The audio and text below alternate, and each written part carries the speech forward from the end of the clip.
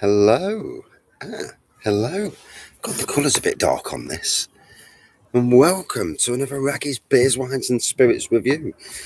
Outdoor. Oh, well. I've just been notified that I'm doing a review on my own page. What's that about? So anyway, this is different. It's we're at the top on the decking. I'm in the quiet part of the decking where nobody from any other house can stare over and look at me.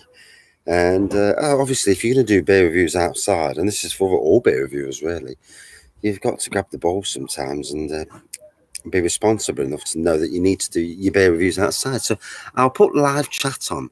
One thing I've noticed with this Chromebook is it's a bit blooming dark. There we go, live chat. That's better. So anyway, from tonight, from North Brewing. And I need to remember that I'm looking up there at the camera. There we go. Is that brighter? It wants to be brighter. Feels a bit bloody, what's the word? Not bright. So, this is, I'm on my Chromebook tonight, so slightly different looking into the Chromebook. So, North Brewing, full Fathom 5, coffee, coconut porter, 6.5%. I have no idea where I actually bought this. Possibly was either the Nisa shop, or it's going to be Morrison's, one of the two. Fucking hell, that's a big bee. Fuck off! Bastard. It's getting the bejesus out of me. Yeah, so let's give it a pour. It's quite different, this. It's not been in the beer room. It's, yeah, when that sun does one, I'd be much happier. At least it's nice to be able to sit outside and enjoy the warmth. It's not the best part of the garden. The best part's actually down there where all the flowers and that are in the other decking area. But I am overlooked by a load of students. And although they seem to have gone out now on the beer, they've been sat there all afternoon chatting. Good evening, matey. Morrison's. Rightio. And good evening to both of you. So yeah, never had this before. Brand new in at Morrison's as far as I know. And plonk it there. The only down of this, because this isn't my usual. Well, you can see the can. There we go. Good evening. So lovely black pour, and this is pretty much the theme of tonight's beers. All three beers are quite dark. It's just one of those, I suppose. I've just gone for that type of beer. Coming out of this chuffing cold, and both my sons now have both got it, so they're not happy in one iota. Good evening. So I need to set the Chromebook up slightly different because it's very dark. You know, around the YouTube screen. I don't know if anybody's ever used YouTube to stream or anything, but the screen is so chuffing dark, and I daren't touch anything. Good evening, Paul. How are you? I need to get my hands on both the new Castle Rock beers, the Attic Brew one before it goes out of stock, and the DDH Pale. So let's have a snifter of this. It looks nice anyway. Oh yeah, chocolate straight away hits you. The chocolate does on the nose, and you definitely get that hint of coconut on the aroma. Very malty, room temperature. So good evening, Craig. How are you? That was one late stream last night. I stayed up till, oh dear, I think it was about 11 o'clock to be fair. I'd been checking out to see if you're doing a live, and you wasn't at the time at least. So I must have got into bed in the end, and then bloody hell. Next minute I know it's 3 in the morning. Fucking telly's on, it's 3 in the morning. Still scared watching the 66 final. That's hilarious, isn't it? Good evening, Hop House. How are you? And that'd be awesome, Paul. That would be awesome. Second Hendo. Bloody hell, we're getting all drunk, eh? Fair play. I didn't really have a Hendo. Stag do, rather. Married 2 weeks today. And if anybody can see a stalker in the window, it's my 10-year-old stalking from behind. He'll get a bollocking in a minute. He'll be taking the piss out of me, which is what we do as a family, you know. We blatantly take the mick. And yeah, that was some stream last night as well, till nearly 4 in the morning. And Harry, how does he drink so much? He's like a blooming fish.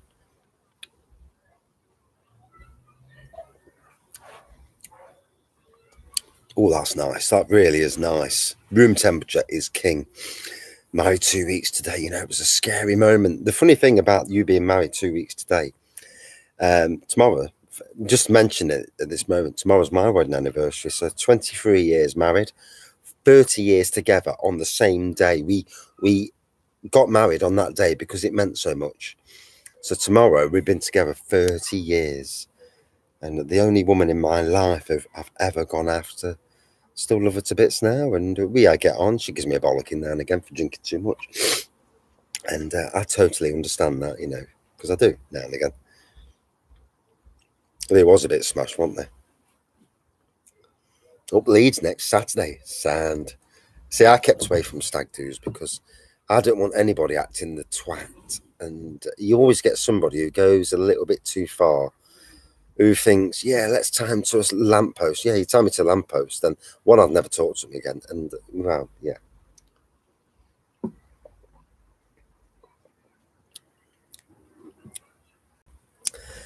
It's amazing that, especially in some of the bigger cities, how many tap rooms and beer rooms there are.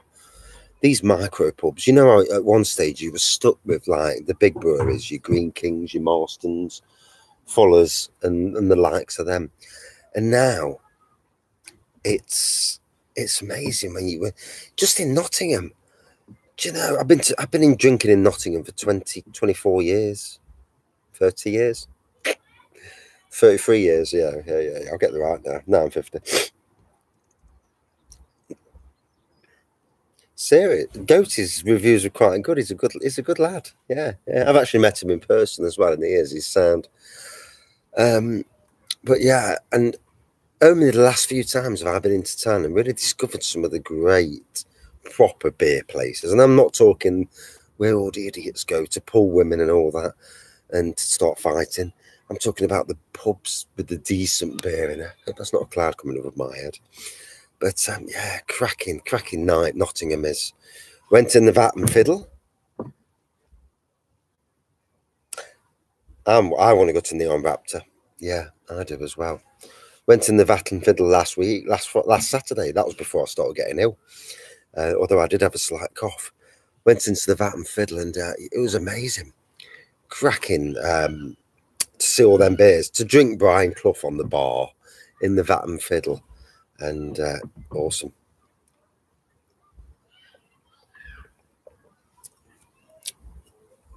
Yeah, first time ever going there as well. All the years I've lived in Nottingham, first time. And obviously I could see the brewery. And as soon as the brewery tours open up, I'm not sure if they have actually, but I do want to go on a brewery tour. What I'd love to do is do brewery tours, especially the local breweries. I'm not too bothered about all the other ones. No, I ain't got in beer heads. No, I don't even know what that is. No. It's funny, isn't it? You live in Nottingham and I don't know half the places. And yet other people have been to Nottingham and they're more than I do. But the people I go drinking into town with aren't really them sort of drinkers. They won't.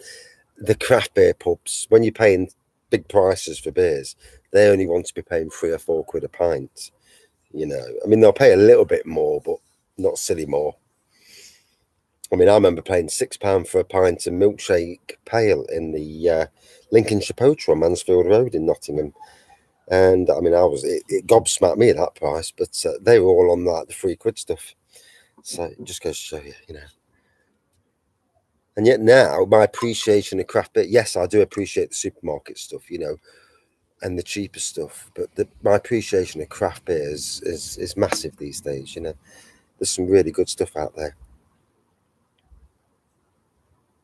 Is it? Didn't know that.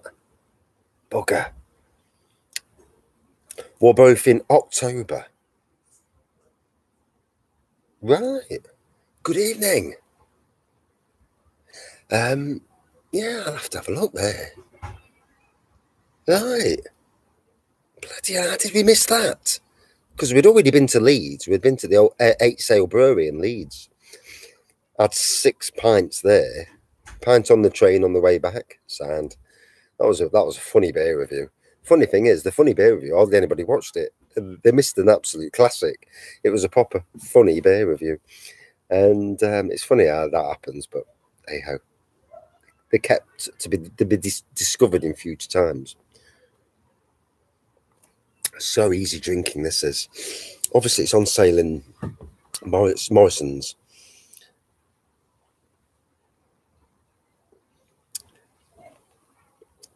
I agree, Craig. At the price they are, I think it's worth sticking to a third or a half. Yeah, because of the price. And because of the fact that if you're going to a tap room, it's got 30 beers in. If you're doing a third of a pint, you're still getting the taste, but what you are getting the ability to try more and more and more, and sneaky beer reviews at the same time. 30 quid for the hops. Jesus, that's expensive, isn't it? But I do agree with the hops. When I was at Lincoln Green last week, they were saying the price of the hops is really expensive, and the yeast. Price of the yeast is expensive as well. Now you understand why beers cost what they do at times.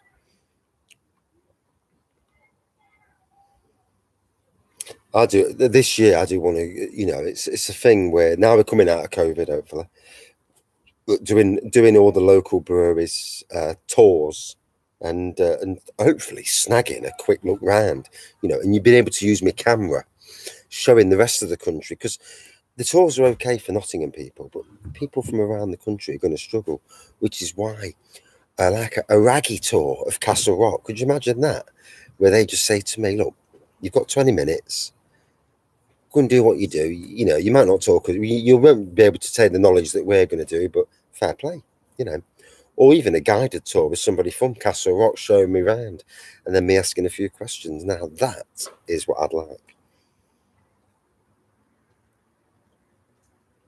Wow, and you haven't even got a big brew kit as well. So that's 30 quid for hops for a small kit. Jesus Christ. Now you know why sometimes breweries keep the hop situation down a bit.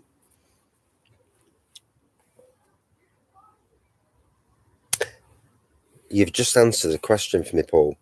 Why is that beer a £5? And I looked and I thought, it's only 5.2%. Why is it that expensive?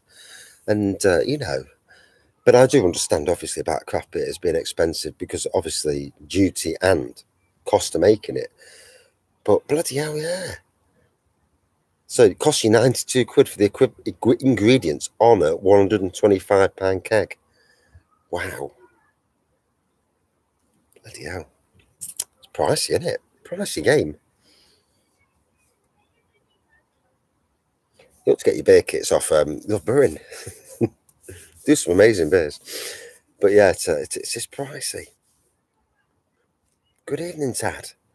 Good to be doing a live review and sat in the garden. Wife's behind me, so the wife's at that window just there. And the little one, he keeps putting his head out just there. The bloody dog's probably there as well, nosy. And no, he isn't. No, he isn't.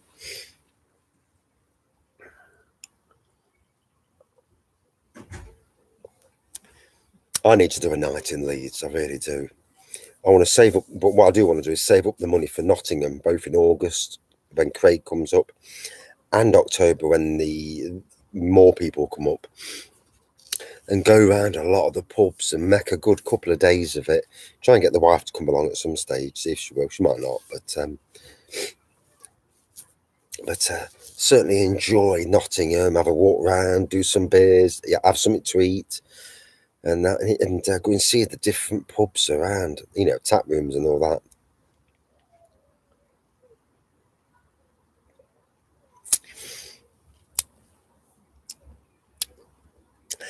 She's all right now. She's now I'm not doing 2 hours down the shed. She's better. There's limits, isn't there? So loving this, going down really easy. I'm looking at the time though, so I've got to be careful. I can only do 20-minute reviews, and then I need to crack on with the next beer.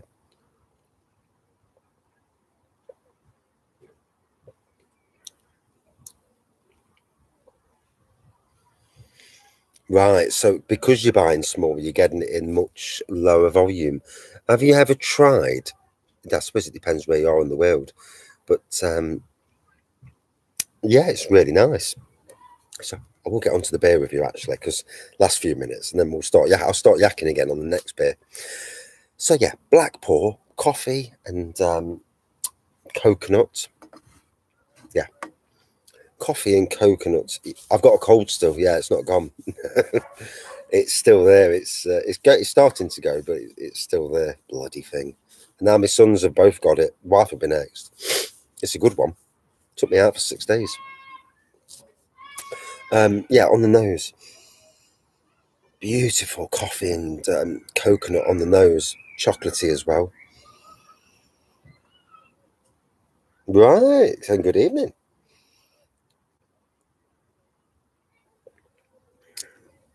Funnily enough, I ain't got no vodka. Both them, all them flavours translate into the taste. Very easy going. 6.5%. Gotta be honest, it's tasting like a 5%er. Very easy going. I hope the picture shows up better than it does for me. It don't look right for me. It looks very dark.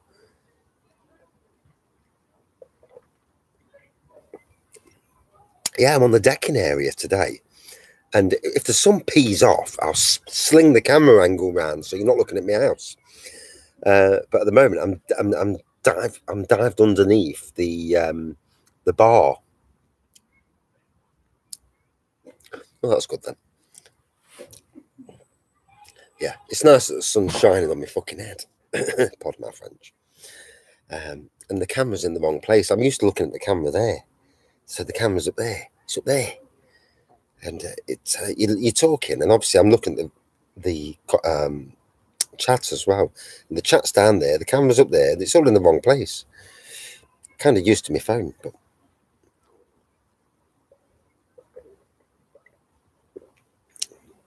very smooth on the initially. Nice little bit of bite in the back end. Very easy drinking. I think I paid probably about £3 for this. Yeah, fucking would, wouldn't they? Bastard son. I could move that bag along. Let me move the bag along. That's it. Got a laundry bag. Oh, that's better. Yay. Awesome. It's lovely when you get a haul and new stuff into it. It's like being a kid in a sweet shop. Oh, it's lovely. It's lovely to be out here. Right. It is going to be a big England day tomorrow. I've got six lagers. I've got 3 Italian or makeshift Italian. I don't care. And 3 English. So England versus Italy on the lager front.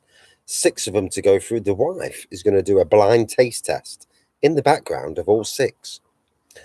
And she'll tell me what she thinks is the best. And she's good with her beer, with her drinking. She'll give me her honest opinion. So she'll probably turn out to be a better beer reviewer than I am. And I can imagine female beer reviewers being a lot more popular than blokes, especially the ones that show cleavage and all that. Not that she would, obviously, but yeah, I bet there's some out there that use their sexuality to get further. It's bound to happen. You need to look on Instagram at some of these beer influencers, and it's like, oh.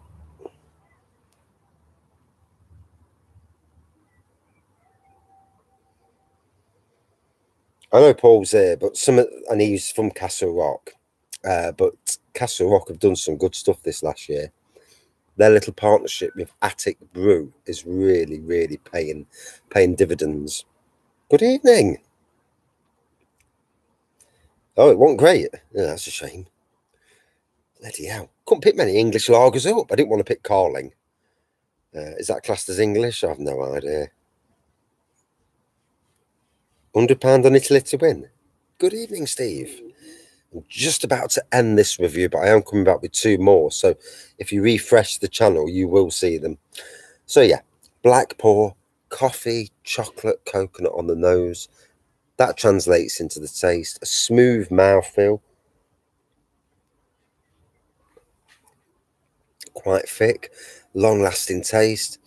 Very nice. Very nice. Decent for, you know, the supermarket. 6.5%, starting to cook pizza tomorrow. Yeah, no cooking pizzas.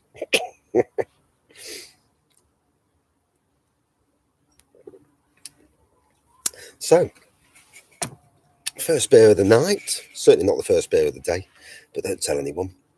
I've had a sneaky San Miguel, although the wife did ask me to test it before she drank it.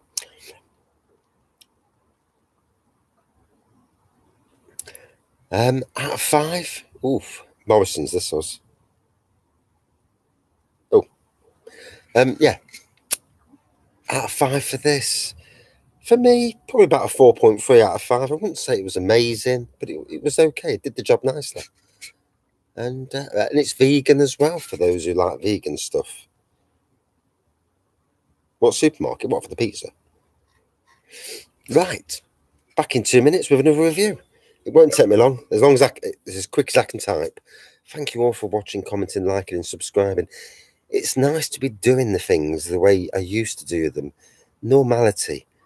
You know, it's been a funny old few weeks. Some of it my doing and most of it my doing. Right, cheers all. I just got to get used to turn this off now. Right, here we go. Right.